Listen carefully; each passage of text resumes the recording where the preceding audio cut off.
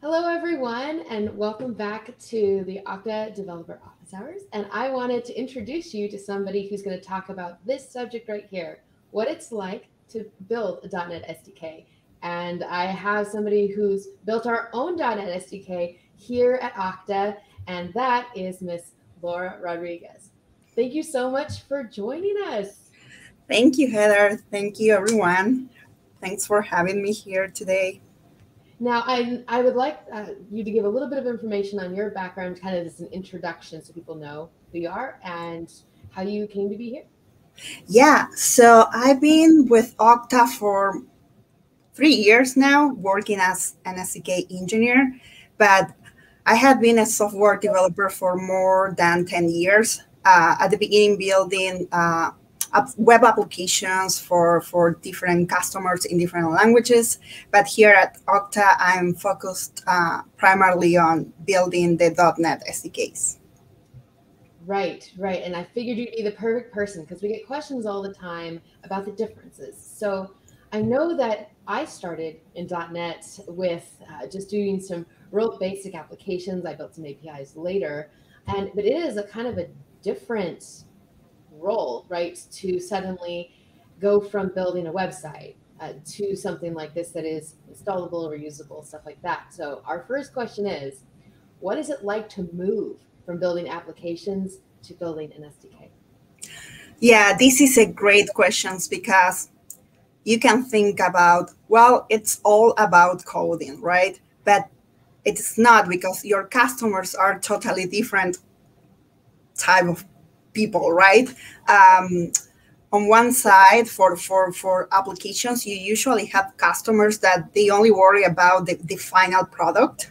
And as soon as they have the functionality they want, it doesn't matter the changes you do in the backend, if you do breaking changes, if you handle errors differently, if you have tech debt, if you don't have documentation, it doesn't matter. But when your customer, like it's another developer, you have to pay attention to all the things. You can't make changes all the time you want. And you need to be super careful about any new features you introduce, how you document that, and of course, breaking changes. I think one is, yeah, that's the most important thing that you need to keep in mind. I think we're all allergic to breaking changes. Oh my God, yeah, for sure. And was your workload different? Was it still coding the same in .NET, but is it just what it was wrapped in?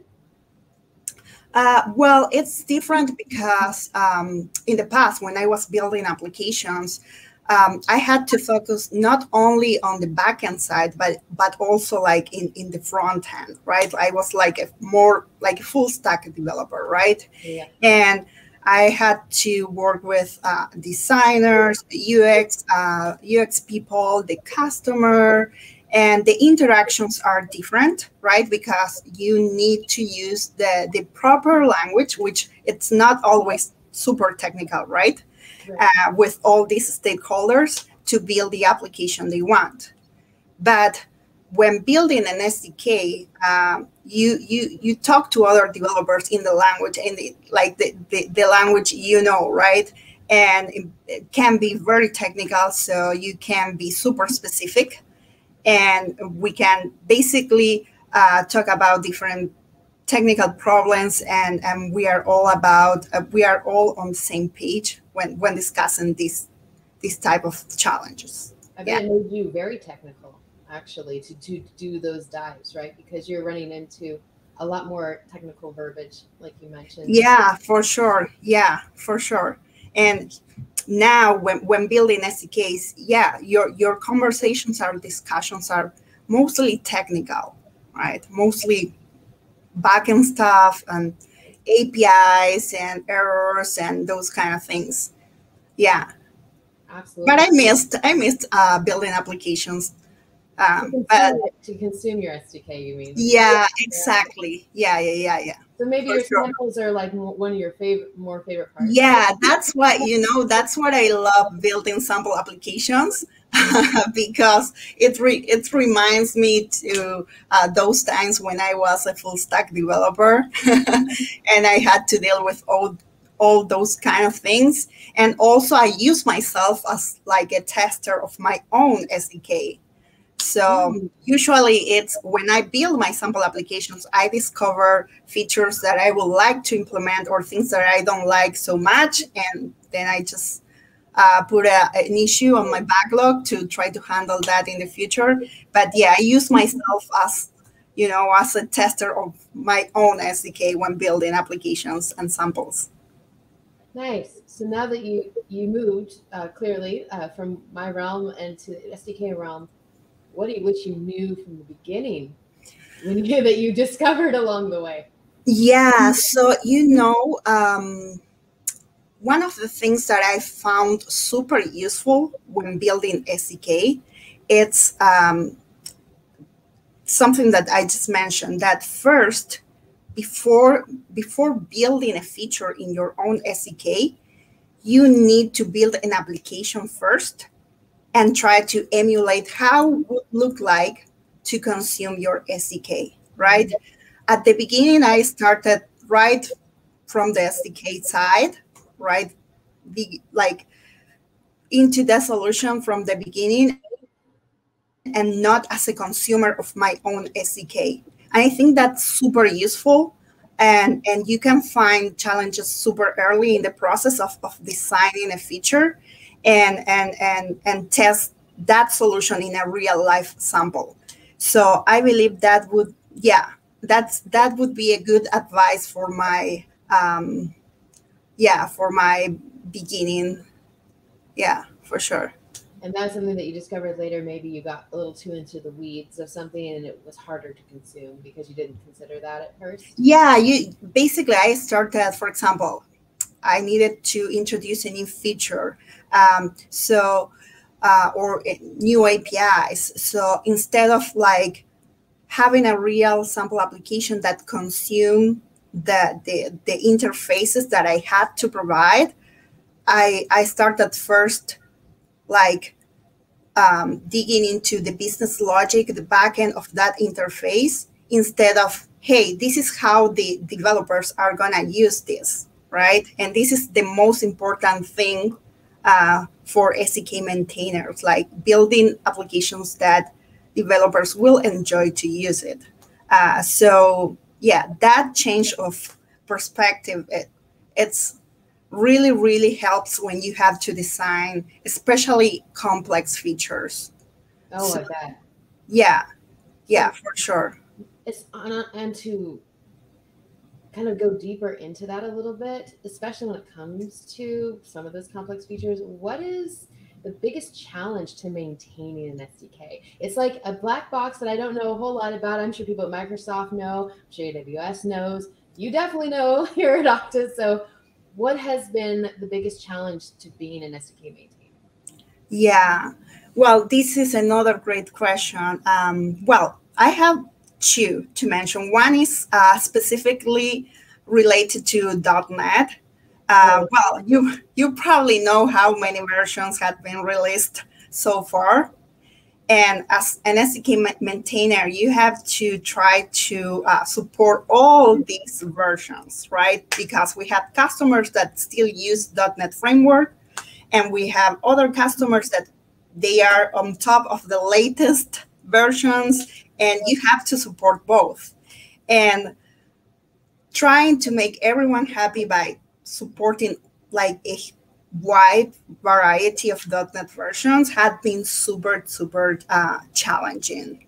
Um, and then as like a general concern when building SDKs, or the challenge we have, it's of course breaking changes, right? Sometimes you realize that there's something that it's not working as expected, or maybe you want to introduce a new feature and the design that you have at the moment doesn't work, and you can provide an elegant solution to incorporate a new feature or solve a bug or whatever, but you can't do that because you are going to introduce breaking changes, right?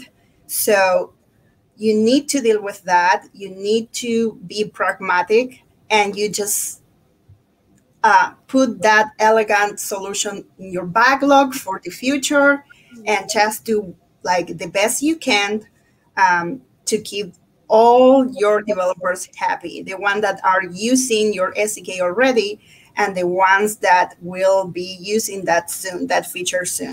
So yeah, that balance between should I release a new version or I just yeah, yeah, the developers will hate me. So okay, let's see what we can do. Well, that is definitely something that I would worry about, even with my own websites. You know, when I'm putting things together, APIs, for example, are maintained as well. Like, should you? How do you do versioning? How do you let developers know? It's not enough to just like post on your website. You have to make sure that you have meaningful response codes coming back with meaningful data as to why that no longer works. If you can't change your endpoint. So Yeah. there's definitely challenges, but along the way, is there anything that is your favorite part? Like, what is your favorite part of being an SDK engineer, or maybe something that you're really proud of? Yeah, well, what I love the most, it's like making the life easier for developers. Again, when you're building this, we usually do the hard work for them, right? Because we do this wrapper that do a lot of stuff Okay. behind the scenes, and but then seeing developers using that SDK, using just one line of code to like uh, make a lot of things in background that we do. Yeah. uh, I really enjoy that, like making their life easier. Yeah, Get to be the magic wrapper where nobody really knows what's under there and how much work went into you just having one exactly. line. You just see one method and you just call one method, but hey, all the work that I had to do to implement that method. So yeah, but I really enjoyed that. Like finally, again, using that SDK in a sample application and discovering, hey, I just need to do these 3 calls to make this working. And So beautiful. I love. so beautiful. Yeah, for sure. For sure. Yeah, I love that. And then I have another one that as well, you know that our SDKs are all open source, right?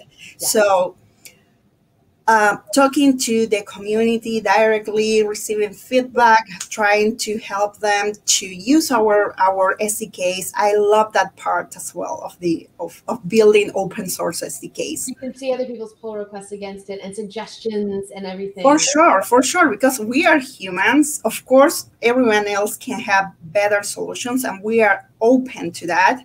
And that's the way you learn, right? Yes. So I love to have others' point of views, and yeah, also I like to be part of a community, right? Not just a maintainer. Hey, we want this SDK to be great for you and for me, so let's do all together. Yeah. So that's another good part about being an open source SDK maintainer. Yeah. Yeah, and it's a lot of work. Do you have any advice to someone new? Because I know that there's always going to be someone maybe new, like coming into Okta, that I'm sure you probably had to keep, get up to speed with everything. What advice do you give them, and or anybody else who's going to start doing this journey? Yeah. So to build a good SDK, I believe that you not only have to provide a good like solution that follow the language patterns, the language guidelines, but you also have to provide good documentation, right? Because even if you have the most elegant patterns in your SDK, if like people don't know how to use them, then I mean there's no point with that SDK. So it's not only about building an SDK, it's also about providing other ways for developers to get started easily and just focus on their own applications. So that's a good advice. Provide samples, provide good instructions in your README if you have a GitHub repo, something that it should be easy to get started, right? And also you should keep in mind that of course you will have probably beginners that will use your application and they are just trying to get started. But you also will have those customers that want, or developers that want to implement those complex cases. You need to provide a way for all of them, right, to solve their issues. And you need to think about what options you can provide in addition to that SDK. It's not only about coding. It's like, It's like teaching a subject to different levels in school at at the same time, and knowing that it will work for each of their skill sets, right? yeah, for sure. And you should be open to learn as well, right? Because like, well, in our case that we have all our repos like available on GitHub, like you should be open to learn from others as well, right? And that's the awesome thing about this. Like, it's not about you teaching. Of course, probably there are a lot of people learning from maintainers, but maintainers also learned a lot from the community, and that's Yeah. great. Yeah. Oh, I couldn't agree more. And I'm so glad that you have been the most amazing person to work with at Okta to figure out like all of the new stuff coming down, of which you've got lots of new stuff happening. And we love your feedback, Heather. Oh, thank you, thank you. So, how do you, if somebody has a question, let's say they're starting to build their own SDK, how can people reach you? Yeah, so they can reach out to me on my Twitter account. It's here. I believe it has my GitHub account as well, so you can follow me there. But yeah, feel free to reach out with any questions you have. Yeah, Yes, awesome. Thank you so much for being here, and I can't wait to see what you release next. thank you, Heather.